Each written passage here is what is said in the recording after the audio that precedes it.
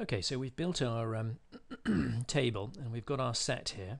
I'm just going to actually return to object mode for our table, and I'm going to create a layer for it. So I'm going down into the layer editor to layers, create empty layer. That creates a layer called layer 1. I double click on that and I call that table geometry, and I click save. And now I can right click on that and go to add selected objects, and that will add the table which is selected. We know it's selected because it's highlighted green, and that will add the table to the layer. So now if I turn this little V symbol off, no table in the layer editor. Okay, so let's actually just for now let's turn off the wall and the geometry, and let's move the table onto the grid. So let's just check where the pivot point is. If I press W, okay, so the pivot point is now just below the head of the table, or the top of the table.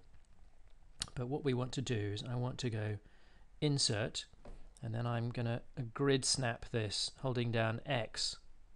I'm going to grid snap this to the bottom of the table. And actually let me just go to panels, orthographic side view, to make sure that we've snapped it to the right place. And yes, there we go.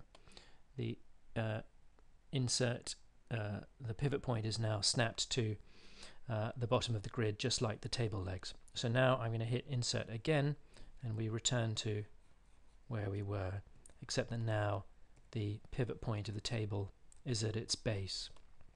So now in W, in move mode, which we can also select up here, I'm now going to, again holding down the X key, snap the table to the top of the grid. So if I turn on the floor and the geometry, the table should now be sitting directly on the floor. So this is basically how you model a set. Now this isn't the most wonderful table of all time.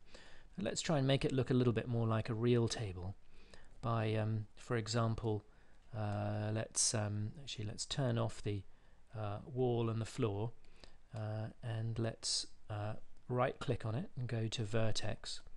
And what we can do is we can select half of these vertices, and we can actually stay on the grid. We can keep snapping them to the grid, to anywhere we want on the grid, and move it so we can make this thing really any size we like, and we can keep it the same relative to itself, if you like, by holding down the X key, so we keep snapping it to the grid. And now if I go back to select the main object mode, I can see we've got a table. Now this is a very simple oh, we seem to have lost a an edge loop. Have I done that? Somehow or other an edge loop has gone missing there. Not quite sure how that's happened, but we can always put it back again. I can go to Edit Mesh, Insert, Edge Loop, and then if I click here, that will put that edge loop back where it was. And now if I left click on Vertex and press 4, that should be pretty good. And I can always make sure, oops, no, I'm sorry, I'm going to Z that out. I want to be in the main move tool, otherwise I'm still in the edge loop tool. And I've probably got two CVs here now. I've probably got, or I probably rather got two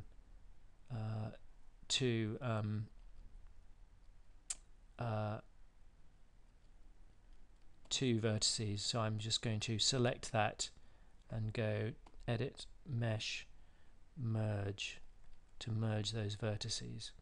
And actually, if I go under Display, we can see how many vertices there are. Under Heads Up Display, Poly Count, if I can select these vertices here. Okay, so there are in fact two there, which I don't really want. So Edit Mesh, Merge will take care of that. Edit Mesh, okay, just one vertice there. And let's just go to the other side. There are two there, so edit mesh, merge.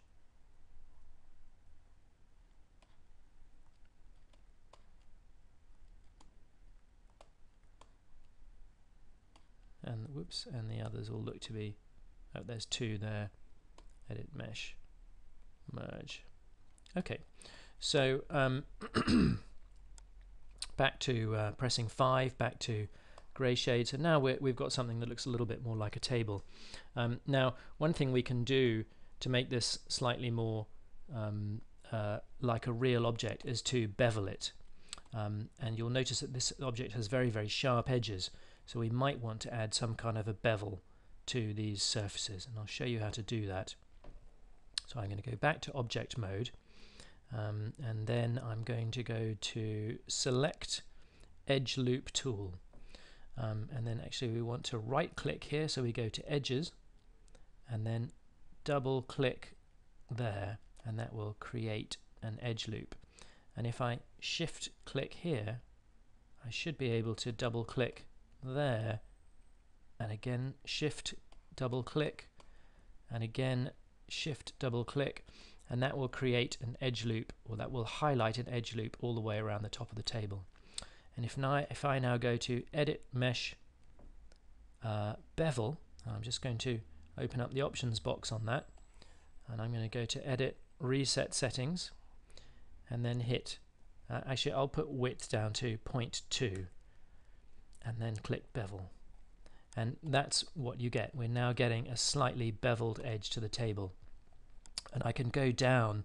I think the offset of 0.2 is too much, so if I go down to 0.1, I get a slightly more reasonable kind of bevel there on that table edge. And we can do that on all of the all the way through. We can do that on all of these legs. So I can go back to select edge loop tool, and double click here, and that's selected an edge loop running down here. If I want it to go on a bit longer, I can hold down the shift key and then select that there, and now go to edit mesh bevel again. Let's open up the options box, take that down to 0.1 since that seems to be working, and click bevel, and now I get a little bevel there running down the edge of the table. Actually, let's try the offset of 0.2. Okay, that's possibly slightly nicer. And you can do that all the way through. So that's basically how you create simple objects in Maya. Now, let's say we wanted to make a window in our very simple set. We could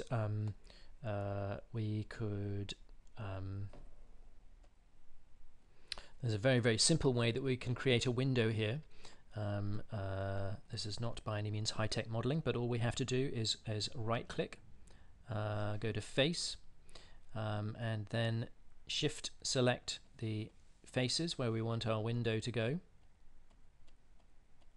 like that, and then simply press Delete on your keyboard, and bingo. If I dolly round, we can now see in through the window.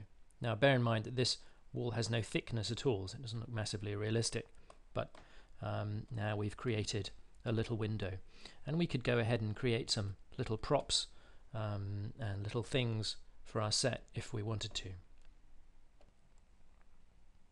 There's our our walls, our table, and our set, and our window, and I'm going to record one more video to create a few very, very basic props to go in our set.